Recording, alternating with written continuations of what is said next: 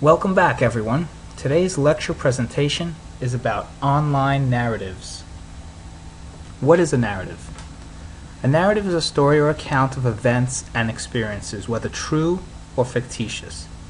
It is the process or technique of narrating. Basically, it's storytelling. The way stories are told varies depending on the medium through which the message is delivered. Print, television, radio, film, online media, and so on. Different media develop different narrative structures. There are intentional and unintentional narrative structures in online media. Some blog themes, such as personal diaries, lend themselves very well to intentional serial narrative structures, which we'll talk about in a bit. Even blogs without a specific narrative goal might be viewed as having some unintentional narrative structure when viewed as a whole. Jill Walker-Redberg writes in her book Blogging that the most obvious difference between narrative in a blog and in other media is that the stories in blogs are told in brief episodes. Each post in a blog has a beginning and an end, and can in principle be read on its own. Read together, the posts create a larger story. She continues, blogging is an episodic style of writing that leads to particular kinds of narrative structure. Both diaries and earlier hypertext fiction are antecedents of this narrative structure. Famous diary narratives in history include authentic diaries by Anne Frank and Helen Keller, and fictional diaries such as Flowers for Algernon, which was adapted into the movie Charlie, Bridget Jones's Diary, and Diary of a Wimpy Kid. In print, writers, editors, and publishers have experimented with non-linear game books, usually targeted at the children's market, with each story written from a second-person point of view, as the reader assumes the role of the protagonist and makes choices that determine the main character's actions and the plot's outcome. One of the most popular was the Choose Your Own Adventure book series from the 1980s and 1990s, selling over 250 million copies. Obviously, this had limitations based on the number of pages in the paperback books. Hypertext fiction is a literary form that began to develop in the late 1980s. Like a blog, it consists of many small pieces of narrative called nodes or lexias, which are connected by links, enabling non-linear storytelling to a much greater extent than the print equivalent, such as the Choose Your Own Adventure book series. These hypertext narratives were distributed via CD-ROMs or downloadable software and limited to the memory storage space on the disks. Some examples include Afternoon, a Story by Michael Joyce, Patchwork Girl by Shelley Jackson, and The Unknown by William Gillespie, Scott Redberg, and Dirk Stratton. Online narratives, and blogs in particular, highlight differences from narratives in other media. Unlike traditional diaries or early hypertext fiction, which we just looked at, blog readers cannot know when or even if a blog narrative will end. Even when a blog does end, questions are not necessarily resolved for the reader. Episodic narratives are particularly well suited to our style of reading on the internet. Users don't read on the web as they do in print materials. Instead, they scan and skim. But readers are spending more and more time with text on screens than any time in human history. We spend hours reading and moving between fragments. The most obvious difference between narrative in a blog and in a novel is that the stories in blogs are told in brief episodes. They're fragmented. Each post in a blog has a beginning and an end, and can, in principle, be read on its own. Read together, the posts create a larger story.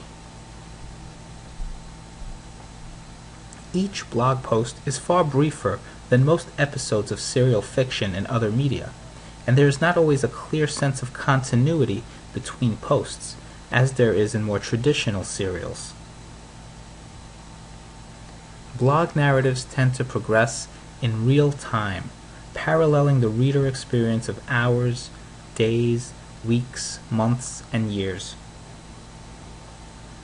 Some blogs do have a very clear dramatic narrative arc, as when a writer starts a blog with a defined project in mind.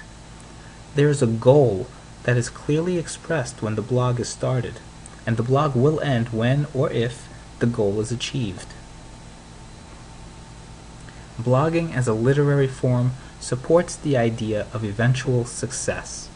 We read with a certainty that there will be an end, and that when we have reached it, we will be able to look back and see the whole.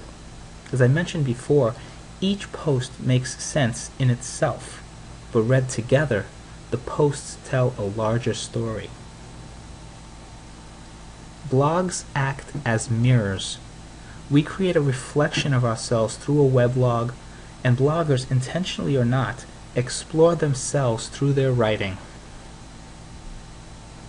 Blogs also act as veils. Blog writers do not tell all, but present only certain carefully selected aspects of themselves to their readers, even often using pseudonyms. Redberg writes that online writers simultaneously use their blogs as mirrors and as veils, exploring themselves, hiding parts of themselves, and looking through the veil to communicate with their readers. A flirtatious game of peekaboo, showing but not showing all. She continues, most blogging is to some extent self-representational, and as such, a form of life writing or autobiography. But sometimes blogs that are written as though they are authentic turn out to be fictional. Some fictional narratives and characters have been presented and interpreted as being real, such as the video log or vlog of Lonely Girl 15. Most of the fiction we encounter in other media is obvious. On the web, fiction is not always marked as such. Lonely Girl 15 debuted June 2006 to enormous popularity. It was revealed to be fictional on September 2006. Actress Jessica Rose wouldn't renew her contract, so her character was killed off on August 2007. The video blog continued until August 1st, 2008. A spin-off, LG-15 The Resistance, ran until December 2008. There were contests to spin off the series, and those contest winners included LG-15 The Last and LG-15 Outbreak. There was a spin-off in Poland called Nicola. The creators of Lonely Girl partnered with CBS for a series in Italy. They also partnered with Shinto Tushen for a series in Japan. It was a great example of the power of narrative storytelling through video blogs, but its popularity wasn't the same after it was revealed to be fake, rather than the authentic blog diary of a 15-year-old girl. ABC's Nightline reported on the Lonely Girl 15 video blog hoax. Here's a link to see the segment. I'll also post the video on our discussion forum on Blackboard. Check it out when you have a chance. There have been other narrative hoaxes in other media, so it's not just an online phenomenon. On October 30, 1938, many Americans believed Orson Welles' CBS radio broadcast adaptation of H.G. Wells' The War of the Worlds was reporting an actual alien invasion. Television has experimented with faux news narratives, such as NBC's Special Bulletin in 1983, HBO and CTV's Countdown to Looking Glass in 1984, and CBS's Without Warning in 1994. Print has seen its share of narrative hoaxes. A Million Little Pieces by James Free, an alleged nonfiction memoir, was selected by Oprah Winfrey for her popular book club, but it was revealed that many of the incidents written in the book were fabricated. When a narrative hoax is revealed or discovered, there's often a backlash. People feel tricked and sometimes betrayed. The emotional protection of knowing that something is make-believe isn't there for readers and viewers and participants who truly believe that the stories they experienced were real.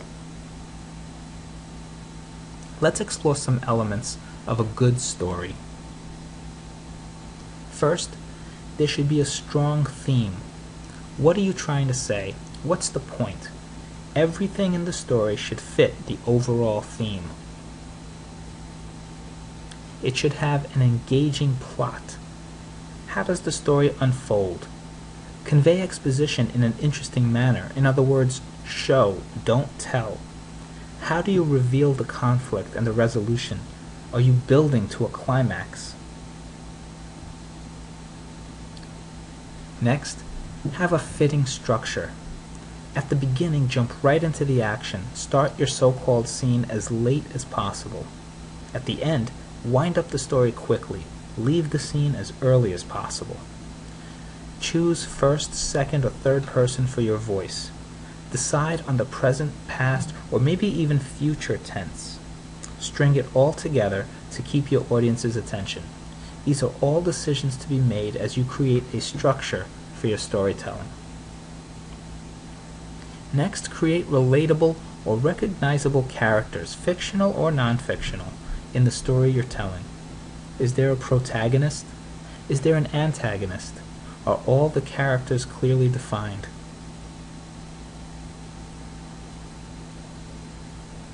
Make sure you have a well-defined setting. What is the place and time of your story? Provide sensory descriptions wherever possible. Finally, make sure you have an appropriate style and tone. Choose the language that is right for the story. Use strong words and phrases that elicit the desired emotional reaction that you want from your readers. Those are the key elements of a good story: a strong theme, an engaging plot, a fitting structure, relatable or recognizable characters, a well-defined setting, and an appropriate style and tone. Even if your blog is not primarily a narrative, remember that there are narrative elements in all blogs, so remember those tips and tell good stories. See you next time.